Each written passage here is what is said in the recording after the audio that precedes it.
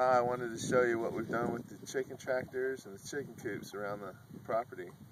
This is one of the chicken tractors that we move every day, and we put it on fresh pasture so that when the chickens are in the coop, they have fresh greens to eat. So if we don't let them out, they can stay in here and they've got fresh greens to eat. In the wintertime, egg production goes down, so what I've done is I've rigged up a solar panel.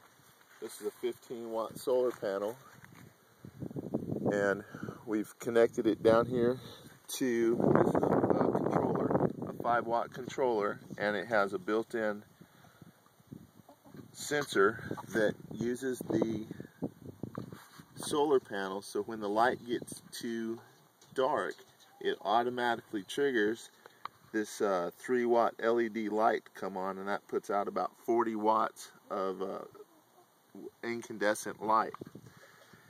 It's hooked up to a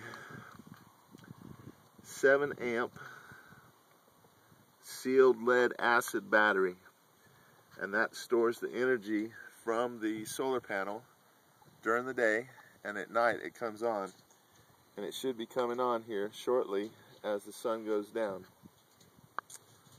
Over here we've got another chicken coop that we move on a daily basis so that they have fresh greens, and that one has 4 hens and 1 rooster, where this coop is a little bit larger. It has 16 hens and 1 rooster. It's really easy to move. You can put down the rear wheel.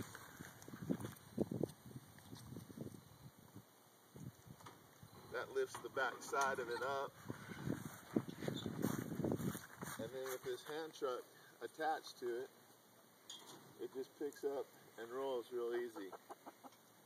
Ellie is only 8 years old, and she doesn't have any trouble moving the coop. So we've got this on a hinge door so that we can access the light and the battery when we need to. And if we wait just a few more minutes, the light should be coming on. Let me go get a piece of cardboard. Okay.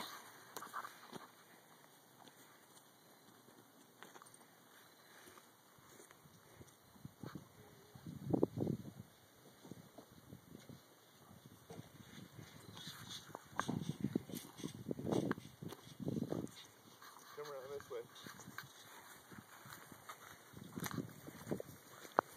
So we're going to speed up the darkening process just a little bit.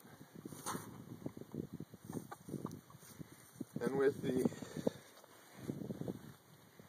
reduced light, we should get a light in the coop.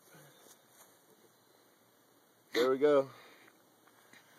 So that's how we are going to increase the egg production of the coop, by giving them more than daylight will allow. And you can set that controller for any time frame, up to 15 hours to stay on. Hope you enjoyed our video.